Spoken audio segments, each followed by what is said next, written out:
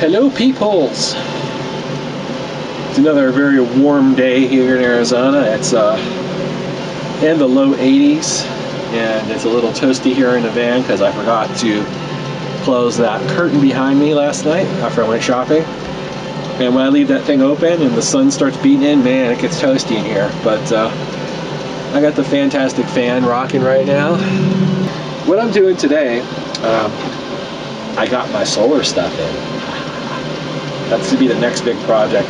I don't know if I can really film the roof panel install, but I'll try to record the rest of the stuff here.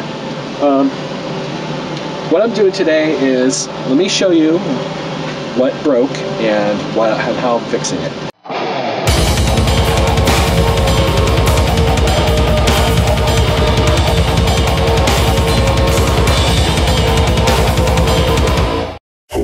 So this is a common failure in these rear windows. This little pot metal arm that when you twist this, it goes in and out. Well, you can see it kind of stops. It stops dead when it gets to there, which means it doesn't hold the window closed. Now I've already removed the window because it literally takes seconds to take that window out. It's kind of scary how fast the window comes out, but I'll figure I'll show you on this side exactly how to do this. So first what you need to do is remove the screen. I need to pull the screen on this side anyway. I'm replacing both sides, by the way, just because it's if I'm gonna do one side, I may as well do the other. It took 2 weeks from eBay to get these parts. I'm going to leave not negative feedback, but I'm going to mention that shipping's a little slow. It's only coming from Florida, people. It shouldn't take 2 weeks. This is 2017. Anyway, you see these little cotter pins. You actually just use a screwdriver and stick it right in the notch and just pull it right out. And there's one on each side. And once you do that, you just push those little pins through, or push those little pins outward. And then the window is free to move up and down. It's no longer attached to the bars. Those 2 bars are the only thing that's holding the window. And then let me show you outside. The window sits in that little crease. There's a screw there, there's a little crease that the window rides in. So basically you just lift the window up and it pops right out. One of the things I'm doing is, this molding on the window is 22 years old, right? So what I did was I used some of this turtle wax label and sticker removal.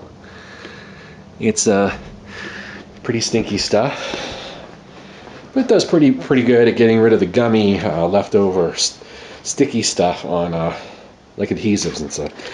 So what I did was there used to be a strip of fuzzy, you can see that pretty clearly now. There was a strip of fuzzy insulation that went all the way around. That just flaked right off. It literally just fell off in my hand. So I pulled the rest of it off. Let me show you what it looks like. It's this stuff right here. It's literally crap. It's literally just falling apart. So I'm going to use some of this other stuff that I got. It's really cheap, but it should work. I actually used it to seal my inside of my fan, which I should show that to you guys. So I'm going to put a bead of that all the way around, and that will seal it nice and tight when I close the window. Now, how that's going to work in the long term, I don't know. But it's a cheap fix. I'm going to do it to both windows. I'm going to replace the crank on both windows. So I'm going to go ahead and get to that. I need to slide my... Oh, I got my new mattress in too. I'll have to show that to you guys. I got a lot of new stuff I haven't filmed. And you know I keep saying film and mean to say record. It shows you my age. So basically to pull this out, it's pretty easy. You just take those screws out. There's 4 screws, or 3 or 4 screws, I forget. I can't really see up at the top.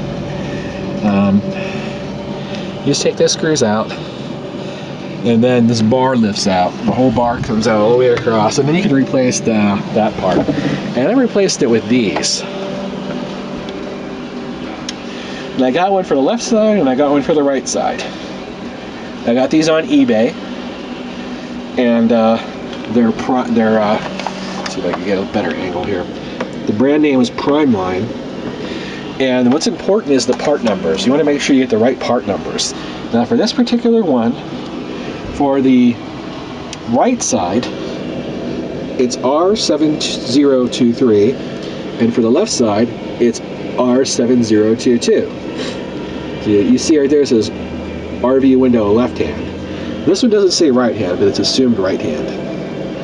So I got one for each side. They're not something you can rebuild. You can see they're riveted together. So even if you could get the thing apart to try to repair whatever is broken internally, you'd have to epoxy it back together. You know, it just wasn't worth the hassle. These were about 20 bucks a piece. A little bit expensive in my opinion for crappy cheap pot metal. These things probably cost $1 a meg at most. I mean, I can just tell from the way this one is just how cheap and chintzy it is. It's like, I'm surprised it lasts 20 years, because really, you have to really crank these down to get them to seal. And that's another reason why I wanted to replace the sealant, so I wouldn't have to crank them down so hard to get them to seal, because otherwise the windows comes right through. So I'm going to go ahead and replace the seal on both sides, replace the winder on those sides, and I'll film a little bit of it as I go along. It's kind of hard to work and do it. Can't really set up the tripod in any easy way to catch this, but it's literally just taking screws out and lifting it out. It's really simple. It's a pretty easy job. So I'll go ahead and show you the final product, or the next step. Okay, so here's the window piece out of the window, and I'll just show you real easy. Bada bing! So that's the part. I'll just take this little wheel off with the new one on, put the thing back in. Takes a whole 5 minutes, although I had a screw that was almost stripped out, so it took a little longer. Then I'll get busy on the other side. Okay, do you notice a problem here? The top one is the old one, the bottom one's the new one. Take a look at the holes. It's not the correct fucking part. The people online with the 1995 Roadtrek who said they replaced these with the exact part number lied. Those are the holes. You think I'm going to send this shit back? Fuck no. I'm going to drill some new holes. More than a 5-minute fix, it seems.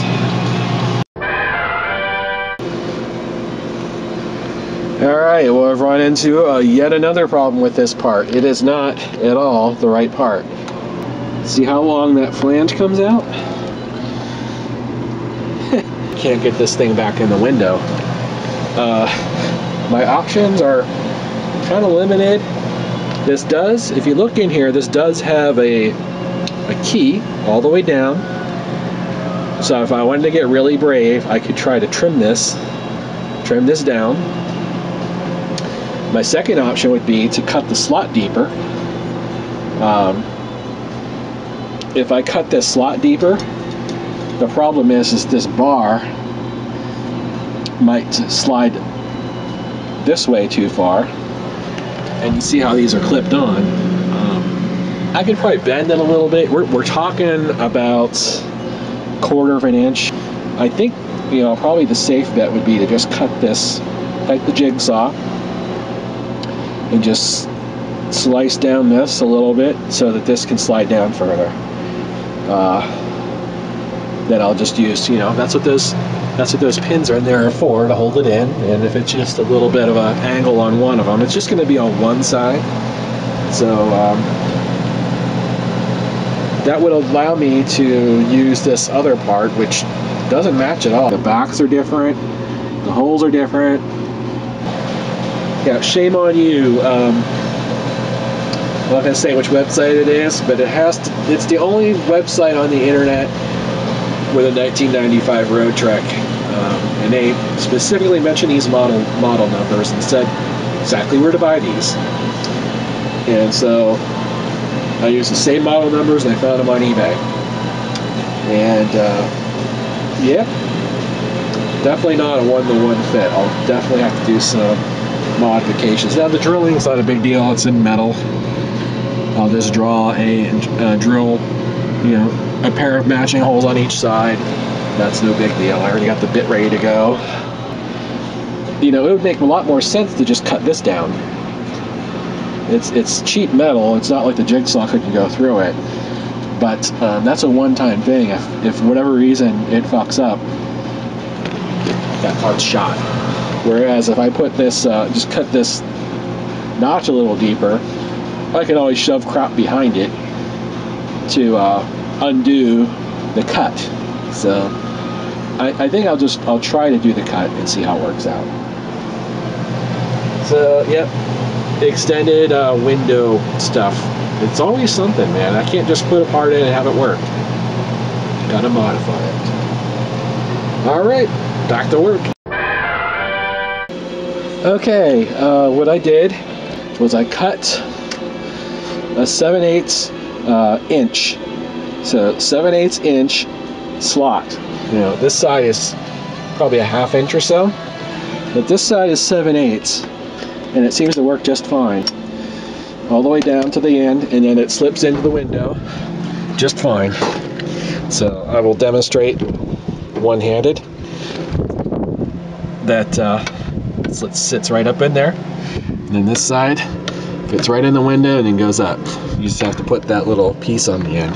So now what I'm going to do is I'm just going to go ahead and drill those new holes, use the 2 screws that came with the kit, and I did determine that the winder thing is not going to go out as far as the OEM. Like, it's probably going to be about a 1/2 inch less window opening, which that's no big deal. It opens like about 4 inches as it is. So if it opens 3.5 inches, I don't really care. That's good enough. So I'm going to go ahead and drill those holes and get this done. It's already 5 o'clock. So, well, there she is. She's in. Cranks perfectly. It's not going to go out exactly as far as it used to. You know, in comparison, this is the OEM. It's going to be pretty close. It's probably going to be something like that. Or maybe, like, you know, because look, that's about the angle of the bar now. It's about the same. It's not going to be that much of a difference.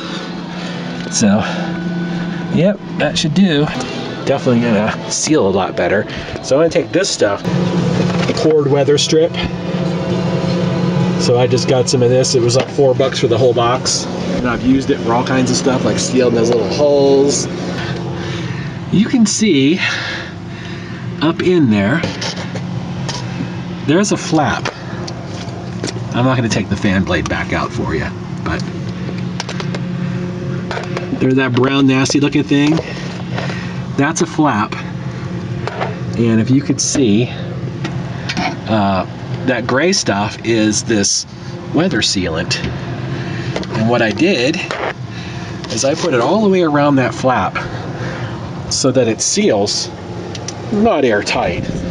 You don't want it to be airtight. You want it to be so that you're not going to actually feel, because what I was doing was I was standing right here and I was feeling a breeze come in, and I'm like, what the hell? There should be no breeze coming in. And I realized up in here is like the little damper thing, right? So I just pull this out. That opens up. You can see sunlight in there when I open it up. So that's when it's open. And so when you turn the fan on, you can see the flap open.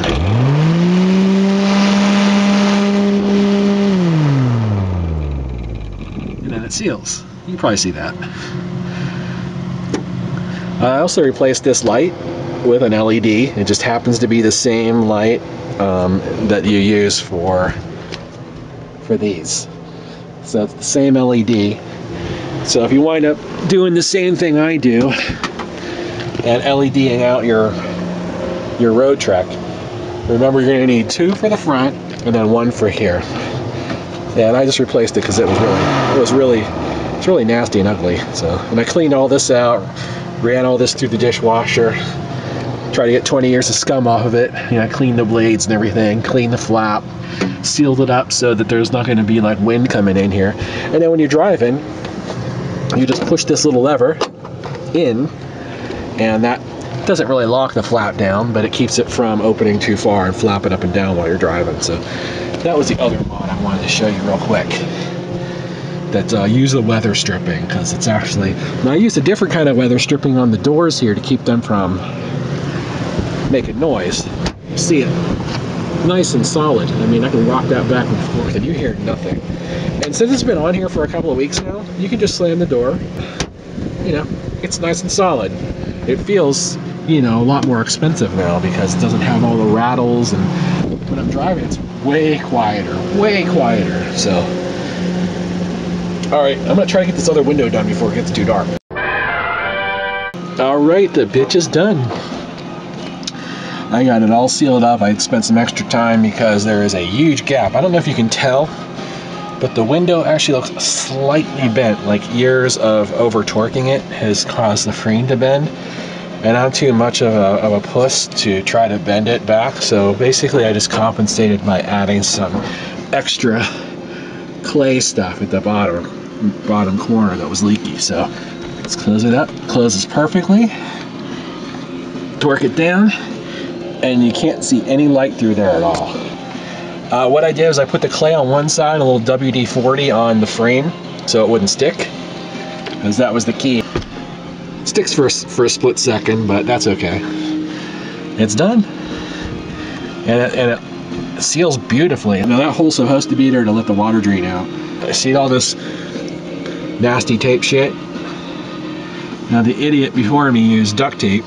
And of course duct tape's gonna leave that residue on the window. I have to use my gummy cleaner stuff to try to soak that out. When I bought the van, I first started opening and closing the window. It worked fine. And then I realized, I noticed the screws that the guys were using, which I took out, were not OEM. They were just like drywall screws that they used to obviously take this out and put it back in a bunch of times, you know, trying to remedial fix it. Instead of replacing the part, you know, they just tried to do something to get the window to work. And, you know, me, I don't like to take shortcuts. So I'm going to call it a night, and I'll pick this up tomorrow when I do the other window. Till then. Hey, thank you for watching our video. If you liked it, be sure to subscribe, share, and like. And we'll see you guys next time. Say hi, Ernie.